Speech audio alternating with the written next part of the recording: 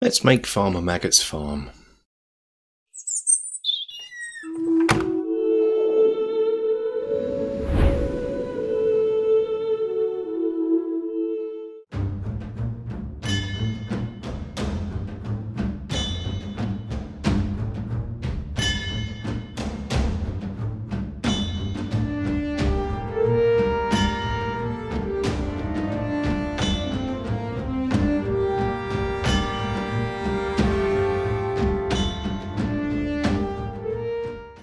Hello guys, in this video we're going to make Farmer Maggots' farm. This has already been made a few years back. It appeared on the Tales of Middle-earth website as a written article. So what I thought I'd do is go through some of the pictures and talk through it, how I made the bits, and in places sort of remake little bits and pieces in video form, such as the sort of the cornfield. Yes, but most of it will be talking through pictures, just because it was made so long ago. I thought it'd be quite appropriate anyway. There's quite a lot to this. It's not something for the faint-hearted, so probably 2, maybe version 3 for the building, other bits and pieces, being I'm going to be talking through it rather than pictures. Yeah, so I guess let's just get on with it. Just to add on this, this could be split up into 2 parts, I think, because while recording it, it did get quite big. So there was quite a lot in this article. It's making the actual vegetable patches, the fields, and some buildings. So this first part is all going to be about making the fields and the vegetable patches. The first one we're going to make is this wheat field. Now this is made from a coconut doormat, so that's what this is. You see this here, but what I wanted it to be is sort of maze-like. You can make them just where you just cut out the doormat and leave it, but I wanted to make it maze-like, so you know you can put your miniatures in and move them through sort of an almost maze-like structure, so you can get different paths through.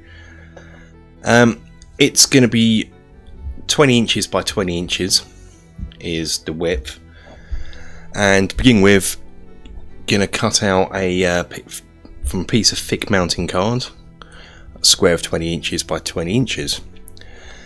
Then take the mat, the doormat, and cut it into strips that are 2.5 inches wide. There's going to be 5 rows, and each row will have 2 paths to walk through.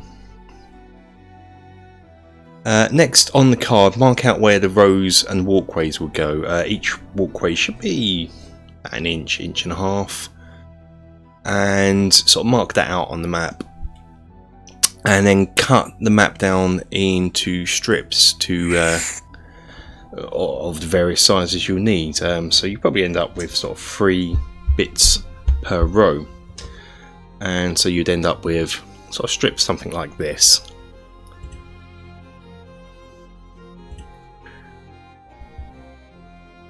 But don't glue them on first. Once you've got them cut out, and you just mark them out on the map, put it all to one side.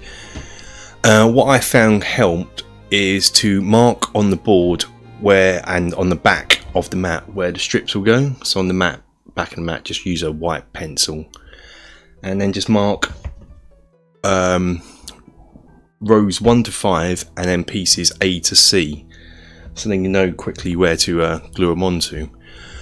What you're going to do is then cover the walkway areas in PVA glue and sprinkle on some sand, and then shake off the excess and allow it to dry.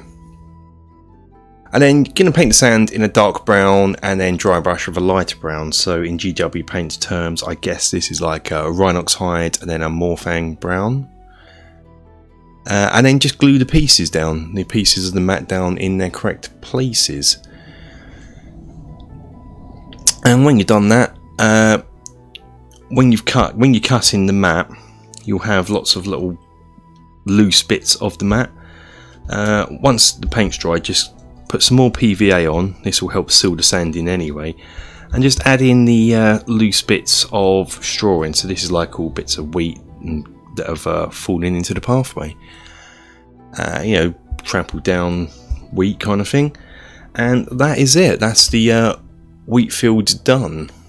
Next we're going to make some cornfields. For this you'll need some bamboo skewers. And what you're going to do is take one, you don't really need pointy ends. This is one I've worked with already. In fact it's best you don't, you have flat ends, this will go into something, but you're going to come along and between an inch if you want a short one and 2.5 inches if you want a long one. I'm going to go to about here, but for this you'd snap it off like so. So we want a bit of a rough end at the top, and then on the next one what you could do is get some pliers, just come down and chop it with the pliers so you've got a nice flat end there. So there you've got two almost for the price of one, as it were. Next we're going to use some modelling putty. Here I'm using Milliput. This is similar to green stuff, in fact it's a 2-part putty. And this one's white, so they're both somewhat white. So you get 2 bits like so, and you just mix them together. So I'm going to quickly mix it together now, like so. What you're going to do is get little beans, about yay big, probably a bit too big, little mini sausages, beans. You're going to need about 3 per corn shoot. And what you're going to do is just put them around here. Now this is a step that's you're not really going to see it, but you're going to notice it if it's not there. These are sort of representing the corn, and my cat's about to go into shot. Hello. I'll try and carry on. Yeah, so these are going to be like the corn, and we're going to make the leaves wrap around. So what happens is when the leaves wrap around, it gives it a bit of size. So you'd notice it if it's not there, but you're not really going to see these, so it doesn't really matter too much what they look like. So what I'm going to do is make... Well, I think I've worked out you need quite a lot of these. So I think I worked out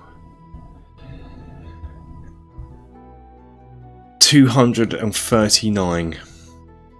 So it's best to do these in batches. So what we're going to do now is allow that to dry and harden, and then we're going to make the leaves. Next up, we're going to take a scrap or strip of scrap paper that's about 1/4 inch wide and about 2.5 inches long, and just one end to come in and sort of make it sort of somewhat leaf shape by sort of angling in the end. And you're going to need 3 of those. Next up, you want to get some water and PVA and make a really runny mix. And you're just going to sort of get the paper and dunk it in and cover both sides. And you're just going to come onto your corn bit we made earlier and just sort of wrap it round, like so. The same with the next one. And try and do opposite sides, so where I've wrapped it around that way, I'm going to wrap this one round this way.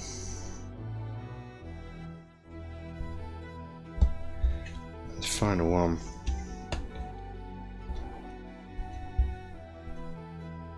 Go back round the other way. Like so.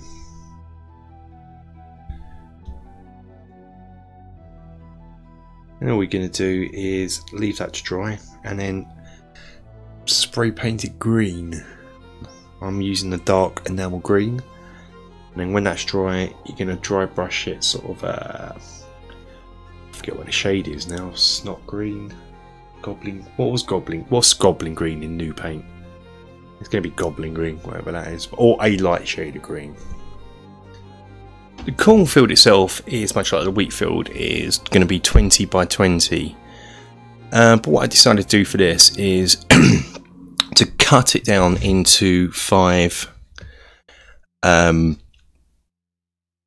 5-inch wide pieces, and then you can sort of almost modularize it, so you can put it in different formations. So it's the same sort of principle where you have a pathway, 2 pathways going through each row, but with this way you can just you don't have to do this, but you can just sort of make the walkways in, like the pathways through, go in different places. Plus, doing it this way, it cuts down on storage space, I thought.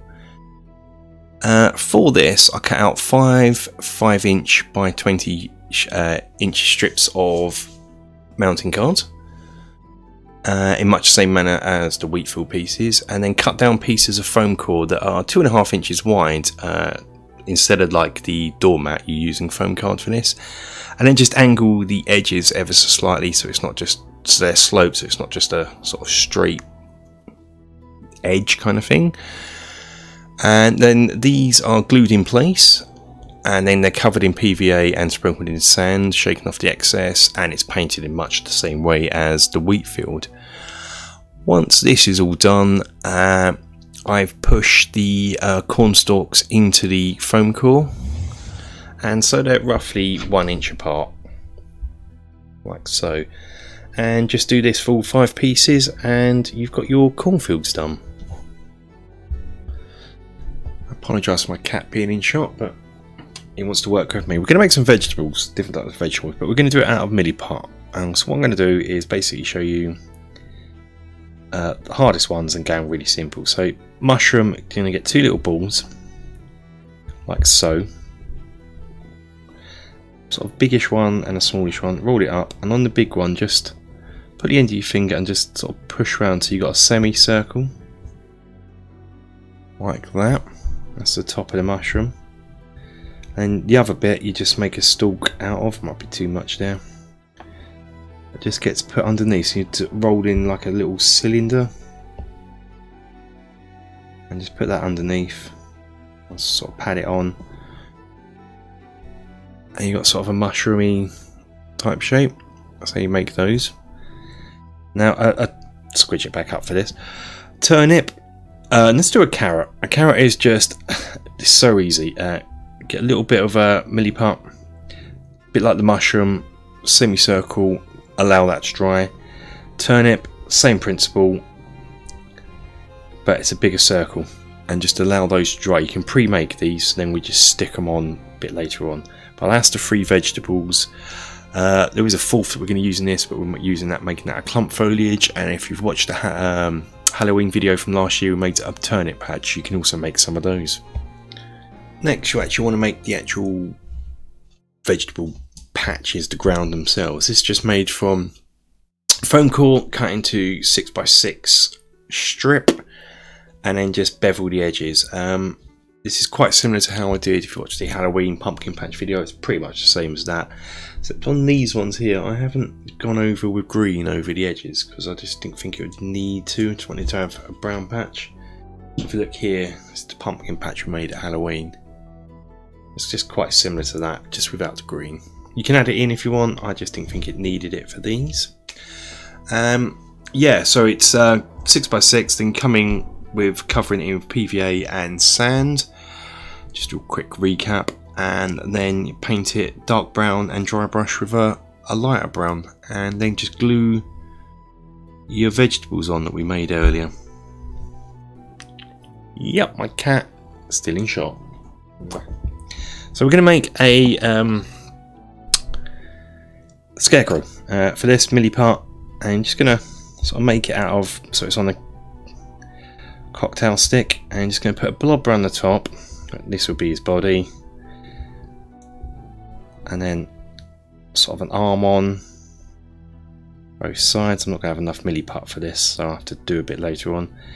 So put an arm on, put 2 on if you want. Probably best you put 2 on. I'm just doing 1. Blob on the top for his head.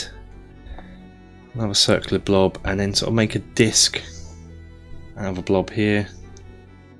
And my hand's getting sticky, but I'm not going to be able to do this. But we're trying to make a hat shape anyway. My hands are sticky from working all day. and we're going to put that there. Now, let's just quick show you how it's sort of done. And if you do the other arm here and spend a bit of time trying to make this look like a coat using a sculpting tool, and then we just cut down about there and leave that to dry. And you just paint him up in various browns, however you want. And what I've done is just around the hands and the head, just stuck some burnt static grass, and that's your scarecrow done. I think that's going to be it for this video. We'll cover the sort of buildings part of it in the next one. So until then, guys, take care.